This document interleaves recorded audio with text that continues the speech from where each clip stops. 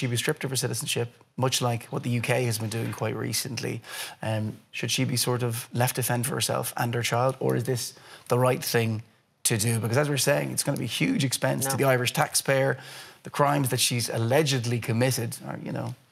I think if it's somebody who isn't born in Ireland, there's a different question about citizenship. I think if you're born in Ireland, you're an Irish citizen, you should not be stripped of your citizenship.